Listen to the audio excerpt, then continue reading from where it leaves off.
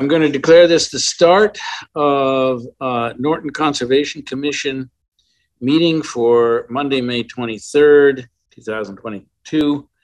It is now 6:31, and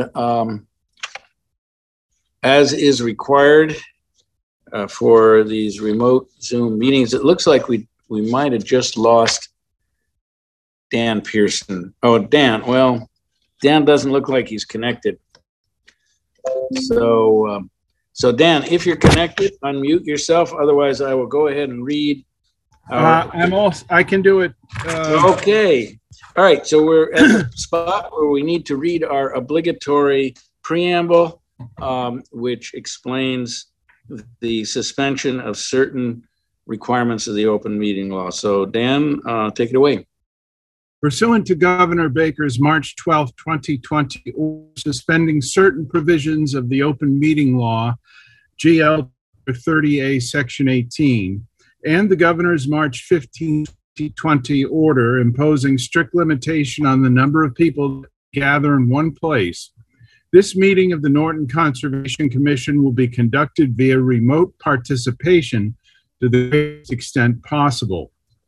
Specific information and the guidelines for remote participation by members of the public and or with a right and or requirement to attend this meeting can be found at the end of this agenda.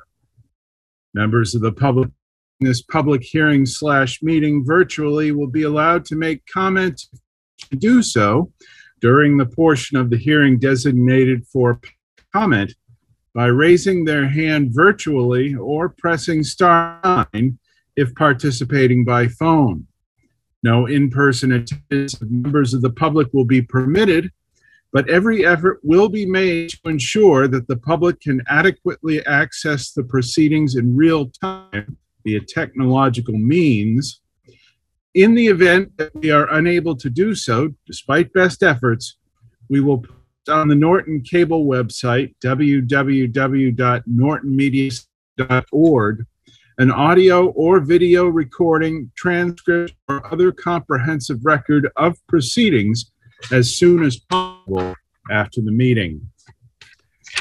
All right. Thank you, Dan. And we're going to introduce both the members of the commission as well as John Thomas, our conservation director, Megan Harrop, our assistant, and I'm Julian Kadish, chair. We have Lisa Carosa, vice chair, and Carrie Schneider, Mark Fernandez, Tom Vest, and Dan Pearson of the commission staff attending. And our first item on the agenda is new public hearings, of which we do not have any listed this week. And then if we move on to continued public hearings, we have notice of intent for 0 Rear Eddy Street, DEP number, file number 250-1070. They have requested a continuance until June 13th. So I would be interested in hearing a motion to that effect. Mr. Chairman, I'll make a motion to continue DEP file 250-1070 to the June 13th meeting of the Conservation Commission. All right, motion made by Dan and seconded by? I'll second. Seconded by Carrie. Roll call vote starting with Tama and Mark. Aye. Aye. And Dan and Lisa. Aye. And Dan shows a yes, and Carrie and myself. Yes. And I'll throw in a yes. So the motion passes. The hearing for file number 250-1070 has been continued until June 13th. Next item on the agenda is notice of intent, file number 250-1093 concerning 70 Oak Street. And they have also requested a continuance until June 13th, and we can entertain such a motion. Mr. Chairman, I'll make a motion to continue DEP file 250-1093 to the 13th meeting of the commission. Second. We have a motion made by Dan Pearson, seconded by Lisa. Did I hear something? That's a second by Lisa. Again, roll call vote, starting with Tama and Mark. Aye. And we'll change up here, Carrie and Lisa. Aye. Aye. And Dan, I saw a yes go up. Is that correct? Yes, aye. Okay, and I'll throw in a yes. So the motion carries. File number 250-1093 is continued until June 13th.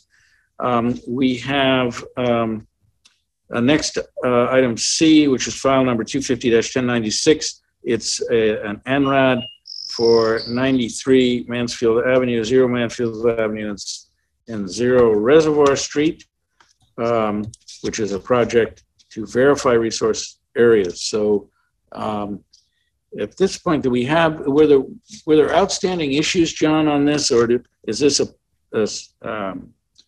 are we just at the point of closing this and issuing an ORAD, I guess? Well, they sent over updated calculations and an updated plan, which I'm sure Jim's going to be able to provide the commission an overview today. But then they also sent over a cover letter, which I don't actually have. So Jim, if you want to just kind of walk through the commission, kind of where we left off last meeting, and kind of get them up to speed on kind of what the current status is, that'd be great. Certainly. My understanding is that there was, a concern with regards to defining that ILSF AC next to the BC BVW. And let's see if I can share my screen here.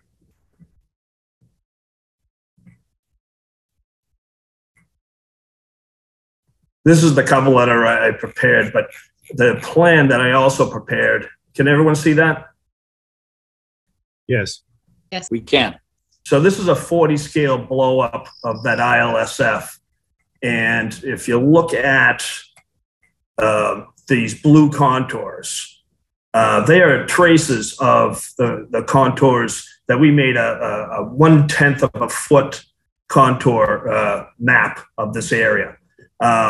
If you zoom in a little tighter, you can see these spot grades, the 12.6, the 112.8. You can, they're kind of tough to see, but these are the field shots. There's got to be at least 16 shots in this area that define this low-lying area. Now, I asked my field crew to do that specifically because we wanted to define the volume of this low-lying area. So I can zoom out a little bit. What we found is that this area is actually 4,085 cubic feet of volume. And we established that by using this 112.8 to 112.7. That's actually the outfall for this low-lying area. And you'll see that the contours, even though the map program that shows the 112.7 connecting this 112.7 and this 112.7, I brought it out to the 112.8 to kind of give it a little bit more conservative volume. And it's still, we're at 4,085. The jurisdictional volume is 10,260, if I'm not mistaken, quarter acre foot. So it's not a jurisdictional ILSF. And the cover letter kind of explains how we arrived at those calculations. On the previous sheets, the regulations also require us to do some HydroCAD calculations. They ask you to route a 7-inch storm event, which is the 100-year event, through the pond, the low-lying ILSF. And these are the elevations in the contour areas that were shown on that map, from 110.30 to 110.5 all the way up to 112.8. And we put a broad-crested weir across the edge of it at 112.7 as the outfall. Now, the depth certainly complies. We're at 2.4 feet, so it's certainly greater than the 6-inch minimum depth. But the volume of the 4,085 is significantly lower than what's jurisdictional. And that's basically the last point, I think, the last concern that the commission had with regards to this particular filing. All right, so any further questions of from members of the commission? And John, I don't know if you have any comment on this or not. I mean, the only thing that kind of, is glaring to me on this plan is the potential vernal pool, how it's labeled that way. So, I mean, as I mentioned last meeting, it looks like to me that this pool is of certifiable status.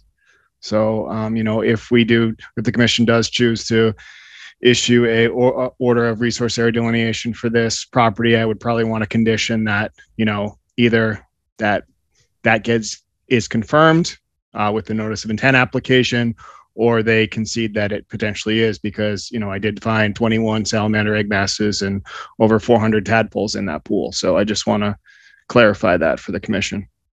If I could jump in, I did have a quick conversation with Art Allen on that.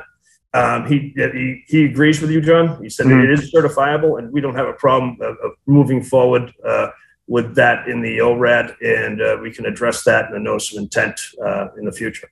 Okay. All right, so opening it up to anybody in the audience, including any commission members or anybody who has a comment. Otherwise, it sounds like we've kind of got all the information required to consider closing this, and correct me if I'm wrong on that, John. So John Thomas, are we going to ask them to actually certify it with ESHAP as a condition? That would either be a condition per the commission on how they would want it. We could do that, or at the time of I would actually prefer to do it through the ORAD process to kind of get that kind of finalized. And then when they come in with the NOI, it's basically, tied together. So I think that's probably the process that I would prefer to go out. And if the commission agrees with that, that's kind of the thought that I had going. Well, I guess the question is how soon they think they're going to file a notice of intent, because do we tie it to the notice of intent filing, or we tie it to the issuance of the order for the notice? I mean, if they're going to turn around and get us something to digest, next month, and they may not have enough time to get certified. Right. And we're kind of coming down to the wire for, evaluating vernal pools. So, I don't know how the commission wants to, look at this, whether the commission feels comfortable saying that's a certifiable vernal pool based on my investigations, or if the commission feels more important that it is, registered with NHESP. Well, it's definitely certifiable. Yes. And I mean, I totally agree with that based on two professional opinions. The question is when we're going to tie the certification through NESHAP. Is it going to be through this process, or are we going to tie it to the issuance of an order of conditions for a project at some point?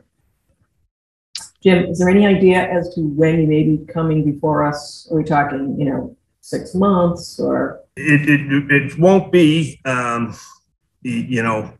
certainly won't be within the timeframes for certification of a vernal pool. I'd say we're probably seriously looking at maybe end of the summer would be the time that we'd be submitting a notice of intent. Now, we've been working with the client and providing conceptual designs with the proper protection for a vernal pool for this particular area. And we understand its value and its how it is concerned for the Norton Conservation Commission, and we'll be treating it as such in the design. I think from an ORAD perspective, having it defined as certifiable, I think is fine. I still would have Art Allen of Ecotech take a look at the ORAD and make sure that he's in agreement with regards to how it's defined in that manner. And I think from a standpoint of how the ORAD is written and how it's agreed to upon us. We'll be reviewing it as well. I think this particular area is well protected currently with the ORAD and in the future with a future notice of intent. Okay. The more I'm thinking about this, we should definitely tie it to the ORAD. Here's why. If this project doesn't go anywhere, go on, get off the ground, then it's not documented anywhere. So, I mean, at a minimum, we should ask, or we should make the statement that it's a certifiable vernal pool and that the client, the applicant should certify it through NESHAP. I think the ORAD, if it's drafted the way John says it's going to be drafted, and we accept it and record it, I think will cover you pretty well. Just as my personal thought. Right, but somebody has to go through the process of getting it, of certifying it. Understood. Right. And, I think from a standpoint of how this project is going to be designed and how it's going to be permitted with the town and with the state. I think that there'll be enough time to determine to make a certification. I think you won't be doing any construction near this vernal pool in a year. Just my opinion. Okay. I mean, I think the client doesn't want to hear that, but I think that's reality. We have a long way to go for the design. Yeah, I mean, I think we have enough to craft a few conditions on it. So, sure. Okay. Thank you. All right. So unless there are further questions or comments, as I understand it, we have enough information to close this this NRAD hearing. So correct me if I'm wrong, or we can go ahead and entertain a motion to do so.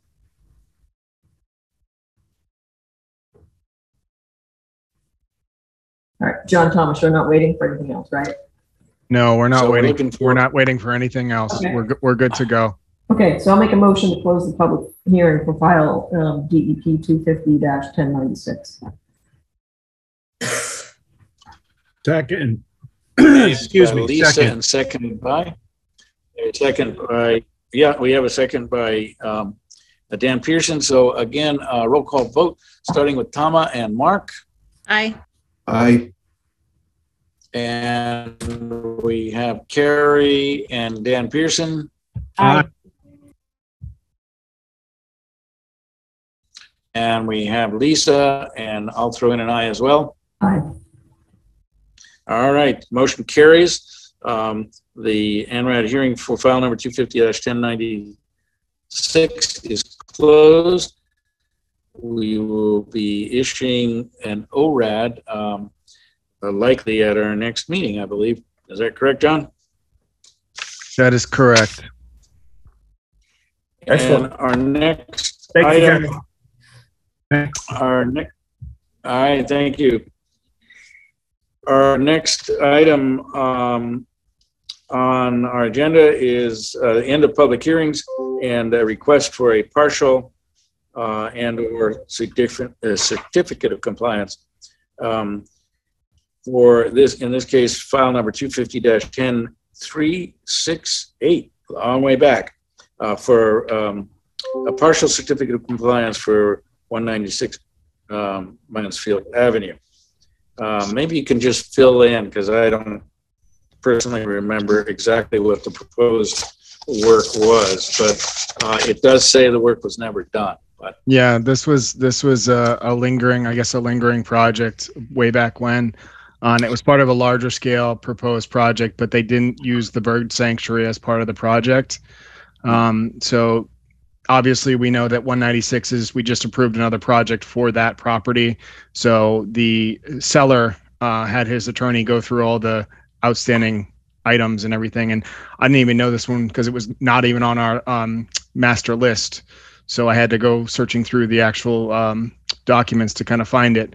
But it was in the notice of intent application as one of the parcels.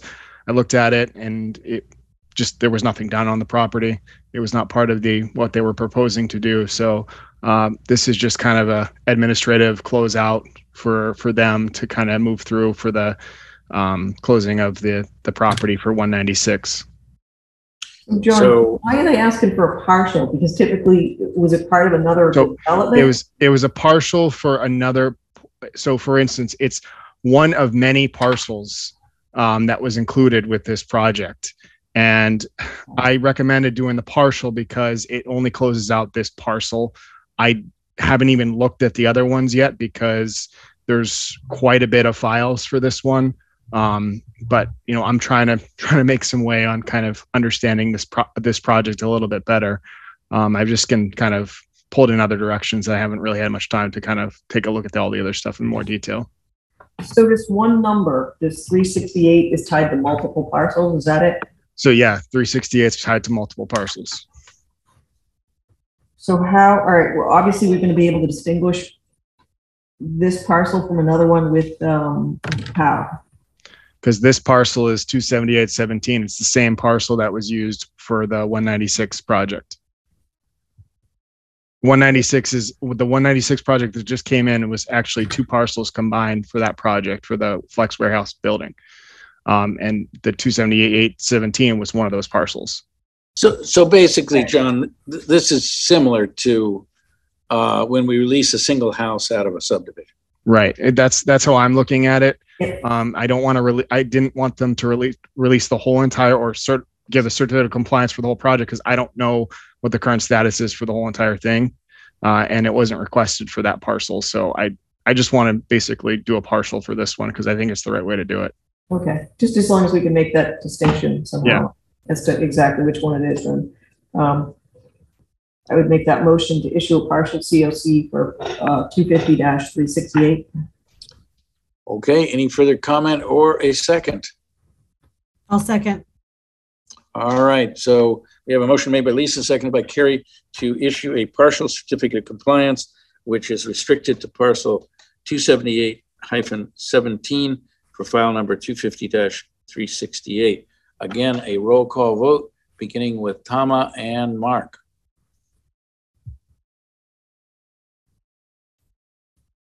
I think I heard Thomas say aye, or saw Thomas say aye. Oh yeah, you're on mute, Tama, but Sorry, aye. okay, and again, Terry and Dan. Dan has already thrown in a yes. Aye. I think you meant Carrie. Yes. I don't know what I said, but I thought I said Carrie. Who knows what I said? We won't reverse the tape. All right, Lisa, and I'll throw in an aye. Aye. All right. This is Jim Marsh. I actually represent the owner of 27817. And it includes 27818 as well. That was on the order. And that's what we're requesting a COC for that as well. Oh, so I you know what? I probably made a mistake. Is that the same parcel for It's 196? same parcel. It's 192 Okay. and 196. Yeah. Okay. I don't want to come back. Nope, no worries. So, do we have to just rescind that vote? I would rescind that vote and Well- include the two parcels. Well, So- why don't we just add another motion that the other parcel was 27818, was it? That's correct. Yeah, Okay. why don't we just add 27818 to this motion? Okay, so I will make a motion to issue a partial COC for file number 250-368, parcel 278-18. And a second would be? I'll second Second. that as well. So motion made by Lisa, seconded by Carrie to add parcel number 27817 to that partial certificate of compliance. Again, a roll call vote. Mark and Tama. Aye. Aye. And Carrie and Dan. Aye. Aye. Dan has shown an aye, and Lisa, and I'll throw in an aye. Aye. All right. Thanks for catching that, Jim. Thank you so much. Have a great night. Thanks, Jim. Thank you. All right, very good. So we are now up to signing orders of conditions, or actually issuing an ORAD for 0 South Washington Street. A fairly limited ORAD. Any questions about this? I assume you guys got the text in your packets.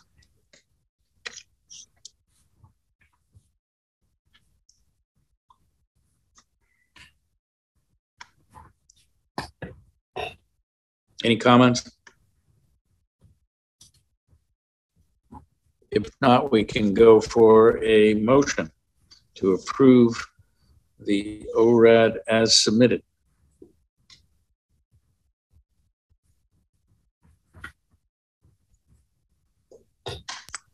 I will make a Did my connection motion just to break? approve it. Nope, we're here. All right, there we go. Okay, good. So motion made by Tama to approve the ORAD as drafted and seconded by? Second. Seconded by Mark. So Lisa, before we vote, is this one of those projects where you need to abstain? I will be abstaining, yes. Mhm. Okay, so we'll start with roll call vote with Tama and Mark. Aye. Aye.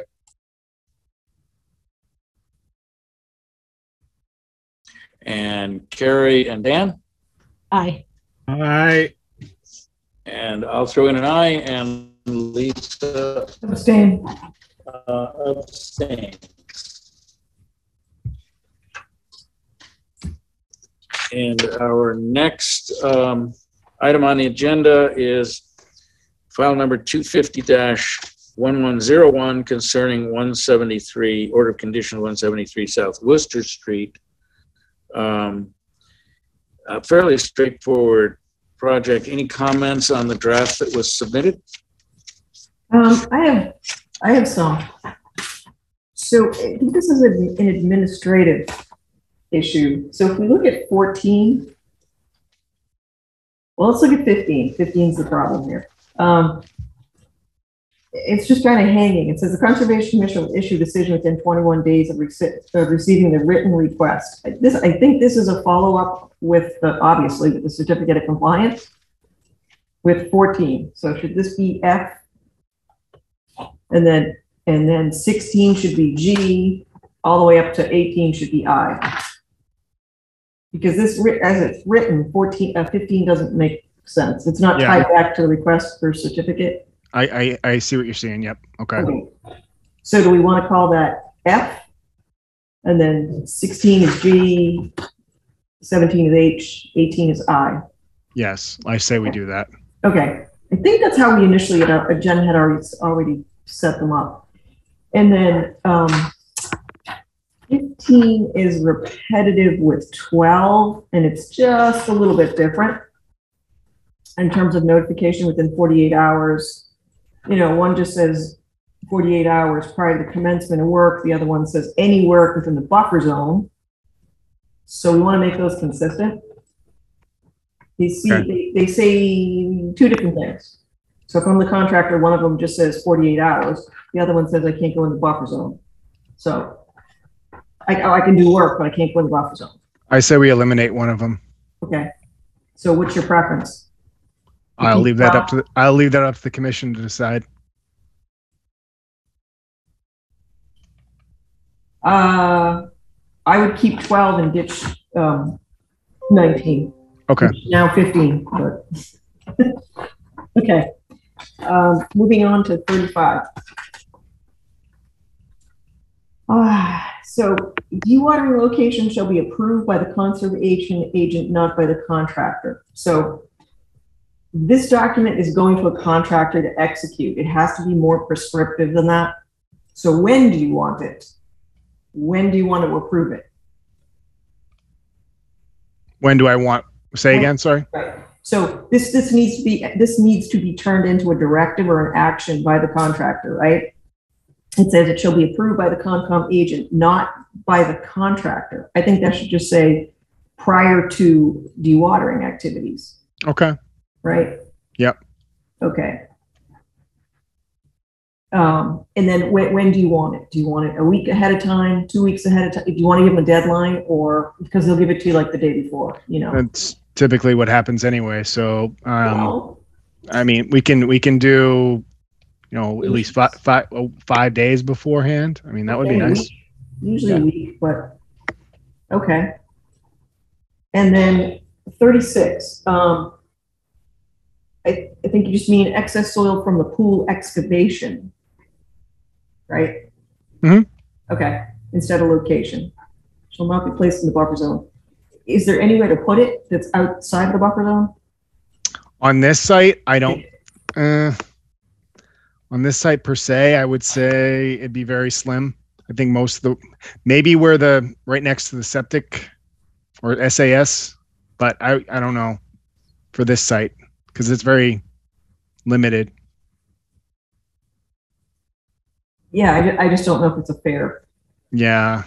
Um, Maybe the furthest extent from the resource area. I don't know. Or on the gravel parking area. that's kind of worse because if it rains, you can't chase. Well, I would hope they would have sedimentation controls if they're going to be doing stuff.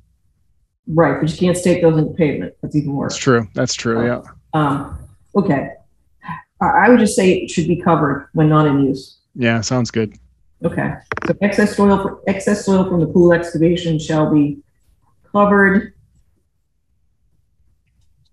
when not in active use. And then, did they say where they were going to dispose of it, or are they going to reuse it on site, do you think?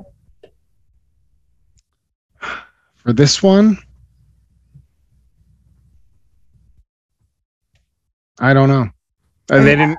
I don't want to force anybody to take material off site if they don't need to. Certainly, I don't want to see it dumped in the wetland, but Right. I mean, I don't think that was discussed with them on what they're going to do with the material on site. And I think they were just going to bring in gravel material for the parking area, the driveway. so then we can just leave it as trucked off site. And if they can't do it, they'll hopefully tell you that. And we'll Right. put something else. And then the conditions in perpetuity 45. So I think we're okay there. I don't think those numbers have to be adjusted because we didn't update anything.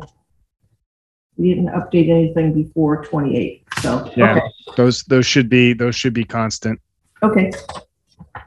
Those are the only comments I had.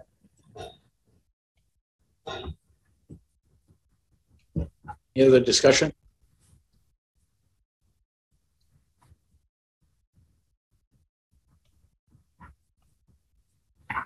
So if not, we can consider a motion to approve order of conditions for file number 250-1101 as modified. I'll make that motion to approve the draft order of conditions for 250-1101 as discussed. Motion made by Lisa and seconded by Second. Carrie. So roll call vote, beginning with Tama and Mark. Aye. Aye. And Carrie and Dan. Aye. Aye. And Lisa, and I'll throw in an aye. Aye. So the motion carries. The amended or modified draft of file number 250-1101 order of conditions is approved. We now have review draft minutes of May 9th. Any comments on those minutes? And I think Carrie's the only one that can't really vote on it, but we certainly have a quorum for that.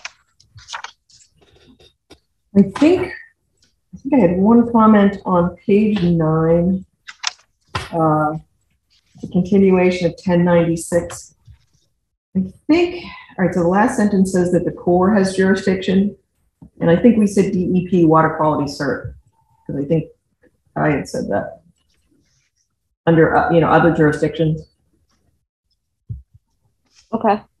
So, We can check the tape too. okay. That's the only thing I had. All right. Any other comments?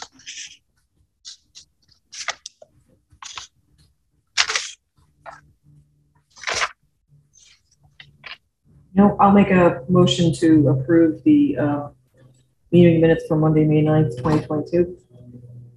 Motion made by Lisa for approval of the modified draft of minutes. Do we have a second? Second. Second by Tama Best. Again, roll call vote, beginning with Tama and Mark, Aye. Aye. and Lisa and Dan. Aye. I'll throw an aye, and Carrie, I'm assuming you're going to register an abstention. Yes. Okay. So that's, and, oh, wait a second. We got a few more items. Obviously, you guys are going to have to deal with March 10th and April 5th executive session meetings, minutes. But old business, anything from site inspections, report from staff, or summer meeting schedule? We are busy. Everybody wants to do stuff this spring and moving into summer. So very active with the inspections. We've got a couple active projects right now that are happening. So making sure that we're keeping tabs on all those projects and making sure they're in compliance for conservation requirements and also stormwater requirements. So very active in the field right now. So not a lot of office time for me. But I just wanted to, I guess, talk to everybody for the summer. As everyone knows, I'm expecting a young one the first week of July. So I'm looking at our meeting schedule coming up, and we have a couple meetings. I guess we have the June 13th meeting, which is our next one, and then June 27th, July 11th. I'm probably not going to be in attendance, so I'm just going to let everybody know. So, and then we have July 25th, August 8th, August 22nd. So I don't know what everyone's schedule looks like for this summer, but I know that I'm probably going to have to postpone for my attendance July 11th. So if anyone else has any sort of inability to attend the meetings, let us know so we can kind of arrange that, and we can hopefully get quorums for the other ones. Well, you could bring the little one in, get him started right away, so he gets his bearing. He got, well, just so everyone knows, our nursery is a camping theme with nature. So it's fitting. But you got Megan to step in. Yeah, I do have Megan to step in. She was actually on a site visit with me today, so she's getting her feet wet, which is great. Excellent. So John, if there are Literally. any site visits you need, I know when Jen was out, I used to do it was a kickoff, if somebody was going to hold up somebody starting construction or whatever, just let me know. Yeah, we'll see how the schedule looks as we move forward with inspections and projects and scheduling and stuff. But if there's anything else that, people have scheduled vacations for the summer, let me know so that way I can kind of arrange to have the meeting scheduled accordingly. That way we can make sure we have quorums throughout the summer. All right, fair enough. So you guys can, so nothing else to discuss before I sign off? And you just have those two other items to deal with if you have quorums for those. And I don't know that we do, but. Well, all right, but that's fine. Yeah. So next meeting is June 13th. Mm-hmm. I anticipate I will be here without a problem. And so I'll see everybody then. And John and Megan, thank you for the good work you guys do. And thank everybody else on the commission for participating in the process. of governance of democracy. Just to That's- say, favorite topic of mine. All right. Thank you. Good night. Thank you. Thank Hi, you, Julian. everybody. Bye, Mark.